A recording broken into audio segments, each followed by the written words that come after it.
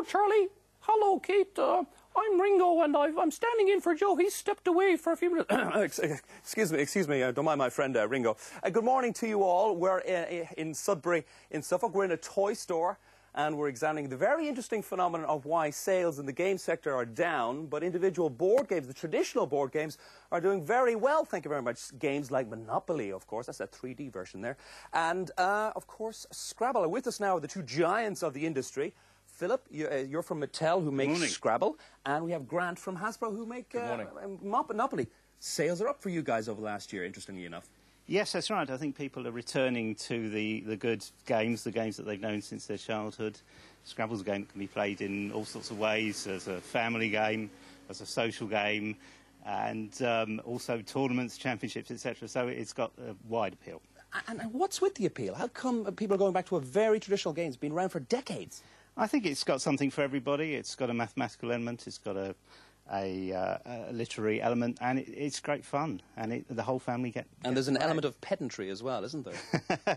Not when I play. I don't know about you, Joe, but personally, no. Grant, thank you for joining us. You're from the company Hasbro, make Monopoly. It's tweaked the game down the decades as well, and created. We have the kind of a 3D version, or Monopoly City. How come sales are up over the last year, given the fact that overall sales in recession are down? Yeah, so what we're seeing is quite an interesting phenomenon where families are getting together for a family game night. So in the current climate, families are getting together, they're picking up a great board game, which does reflect fantastic value for money. So picking up a property like Monopoly, for example, that you remember from your heritage, you can buy the game that you know and love, but there are also more relevant versions of the game for today's kids as they're growing up. So.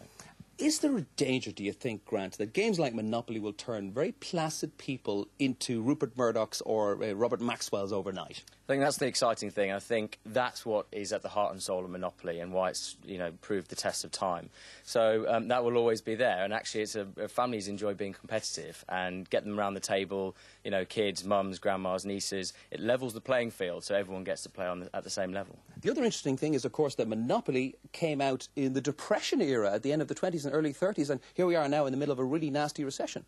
Yeah, I mean, it is amazing how things come around, but you're right, in a recession year, we are seeing a great uplift. Monopoly for the month of July, for example, sales are up about 50%.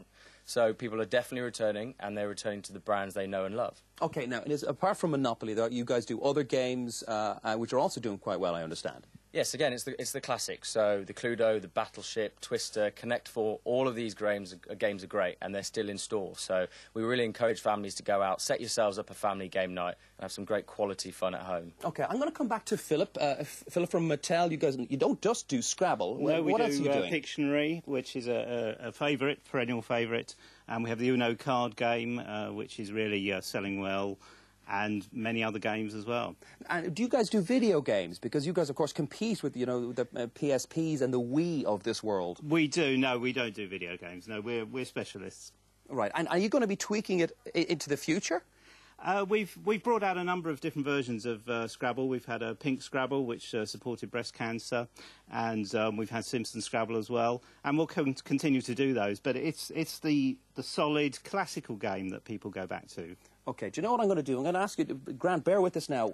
I'm going to try and play a nice little move here. I'm going to put N-E-W in position there. Can you see that? And that looks like a triple word score, Philip. What is that going to do for me? Yeah, well, you've made a pretty good move there, Joe. You've pluralised television, and you've put news onto a triple. That's going to score you 39 points, which is pretty good for this time of the morning. Thank you very much. Well, stay with us, guys. We'll talk to you guys later on in the morning, and we'll stay with us here in Sudbury when we're examining the phenomenon of how come board games, the traditional board games, are doing very well when the overall sales are down.